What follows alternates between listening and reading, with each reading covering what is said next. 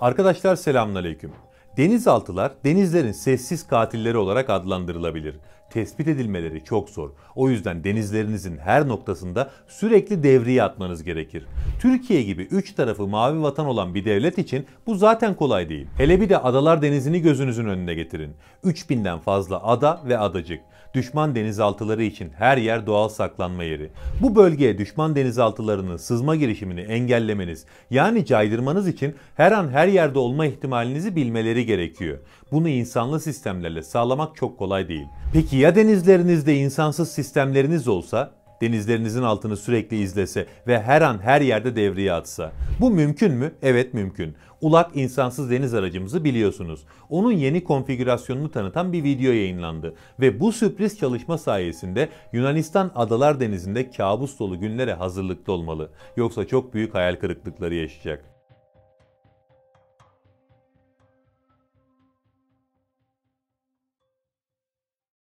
Başlamadan kısa bir hatırlatma. Bize destek olmak istiyorsanız videoyu beğenmeyi ve kanalımıza abone olmayı unutmayın.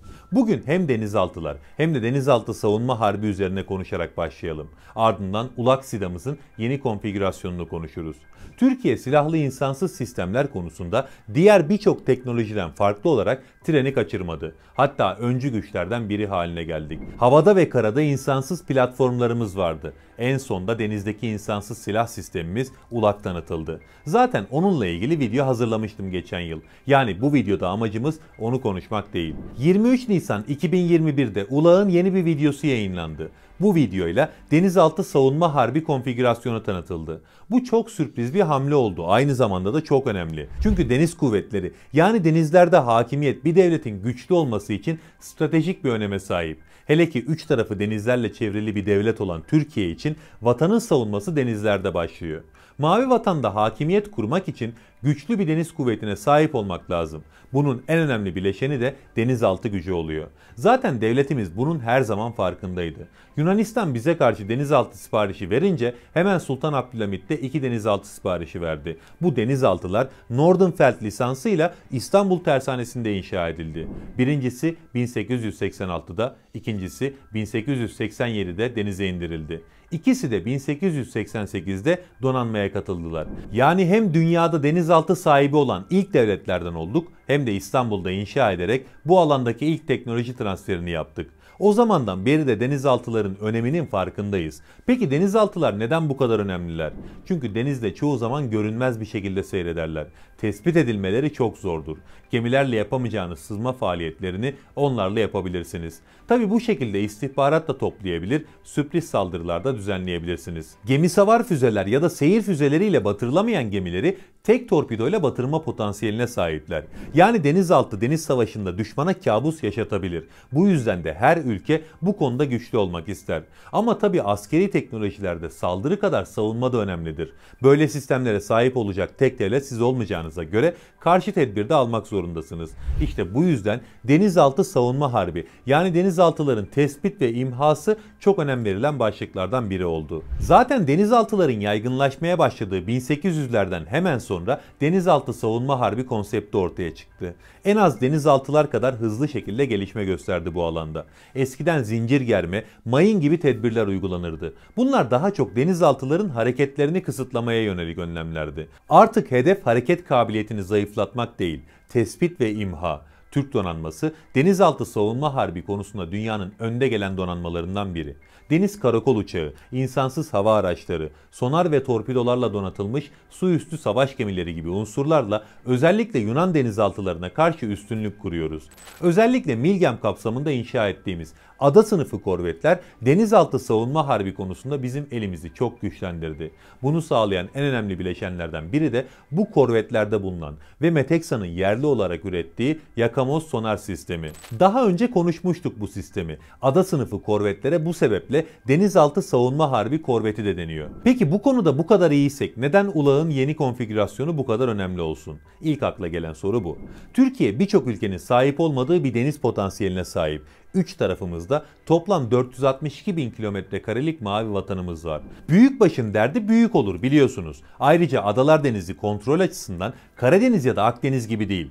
Karşımızda Yunanistan var ve maalesef kendilerinin bir devlet olduğuna ciddi inanmış durumdalar. O yüzden Adalar Denizi'nde hakimiyet kurmak istiyorlar. Tabi ellerindeki denizaltıların çoğu genelde çalışmıyor. Ama ne kadar olsa da Adalar Denizi'nde tehdit oluşturuyorlar. Bölgede 3000'den fazla ada ve adacık var. Bu da bölgeye sızmaya çalışan denizaltılara çok fazla saklanma alanı oluşturuyor. Çünkü bu adalar saklanmak isteyen platformlar için doğal üsler haline geliyor. Peki buna rağmen Adalar Denizi'ni kontrol etmek mümkün mü? Evet mümkün ama bu Türk donanması gibi güçlü bir donanma için bile çok kolay değil. İnsanlı sistemlerle bu işi yapmaya çalışmak hem çok ciddi bir maliyet demek hem de karşılanması zor bir insan gücü gerektiriyor. İşte bu yüzden son yıllarda bu bölgede insansız sistemleri aktif olarak kullanıyoruz. Bayraktar TB2'ler ve Anka-B, Anka-S insansız hava araçlarımız, denizaltı savunma harbi konseptimizin önemli bir bileşeni oldular bölgede. Adalar Denizi'nde 7/24 çalışıyorlar. Ama bugün bahsettiğimiz ULAQ bir deniz platformu olduğu için bu işi çok daha etkili şekilde yapacak. ULAQ'ın ilk konuştuğumuz versiyonunun etkili bir sistem olduğunu zaten görmüştük. Üzerinde 4 adet cirit füzesi, 2 adet lazer UMTAS vardı. Bunlar Roketsan üretimi füzeler ve deniz üstünde çok etkili olabilirler. Bunlarla ilk atış testi de yapıldı. Deniz Kurdu 2021 tatbikatında ULAQ Roketsan üretimi cirit füzesini ateşleyerek tarihe geçti. Lazer güdümlü bu füzeyle hedefini tam isabetle vurdu. Bunu sadece yeni bir gelişme olduğu için de söylemedim. Bu doğrudan denizaltı savunma harbi versiyonu ile ilgili de güven veren bir gelişme. Hani yaptıklarımız, yapacaklarımızın garantisi denir ya, tam olarak mesele bu. ULAQ projesi sadece bir yılda o füzeyi ateşleyecek ve hedefini kusursuz şekilde vuracak hale geldi. Yeni konfigürasyonu da çok kısa sürede somut olarak karşımıza çıkacaktır. Zaten üretici firma da denizaltı savunma harbi çalışmalarına ağırlık vermiş durumda ve bunun somut olarak sahaya indiği gün Adalar Denizi'nde bütün dengeler değişecek. Çünkü tespiti zor. Küçük ve hızlı bir platform. 400 kilometre harekat alanı var. Yani sayısını arttırıp Adalar Denizi'nde otonom devriyesini başlattıktan sonra bunca adaya rağmen bölgede saklanacak delik kalmayacak. Denizaltı savunma harbi versiyonu olduğu için tabii ki torpido da barındıracak. Yani sadece tespit etmek değil, saldırmak için de kullanılabilecek. Yayınlanan video dışında çok bir bilgi yok ama muhtemelen Orka'yı kullanacak. Orka, Roketsan'ın geliştirdiği bir hafif torpido. Yine sonobuoy da kullanacak ULAQ. Bunlar görüntü itibariyle torpidoya benzeyen ürünler. Sadece deniz araçlarından değil, hava araçlarından da atılabiliyorlar.